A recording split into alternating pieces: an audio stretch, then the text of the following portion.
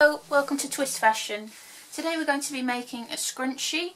What you will need is a piece of fabric that measures 54 centimeters, which is 21 inches by 12 centimeters, which is nearly 5 inches, and then a piece of elastic 9 or 10 inches, which is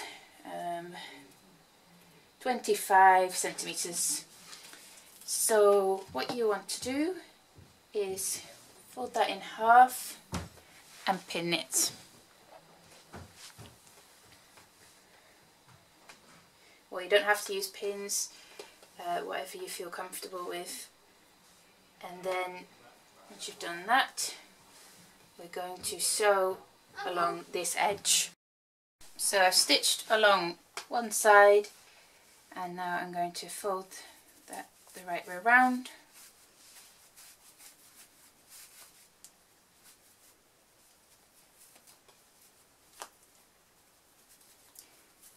If you find this video useful, please do give it a like. If you have any questions, leave them in the comments below. And I'd love for you to subscribe, because we do all sorts of DIY, mainly hair accessories and fascinators.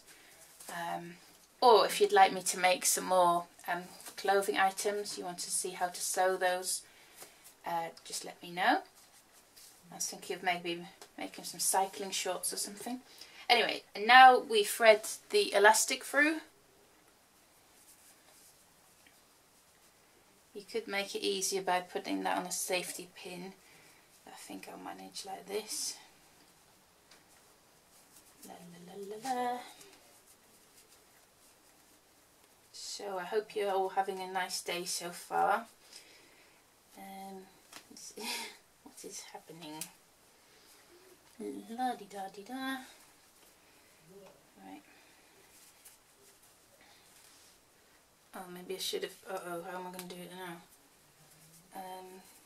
Right. Come here, little elastic. I should have put it on a safety pin, because now it's got no weight at the end. Wait, where is he? Thought I could feel him. Oh, goodness. Okay, found him. Got him. Thread him through.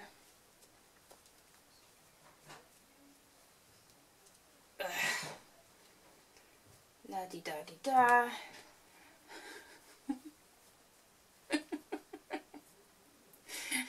Maybe this should be how not to make a scrunchie. Right, no, but it's very good. Right, so not the two ends. Oh. Or if you prefer, you could sew the ends together, but just for quickness, I'm gonna knot them. And I'm just using a recycled elastic. And then we're going to put the little one, well, they're both the same size, put one inside the other, like so. And so you could either hand stitch that,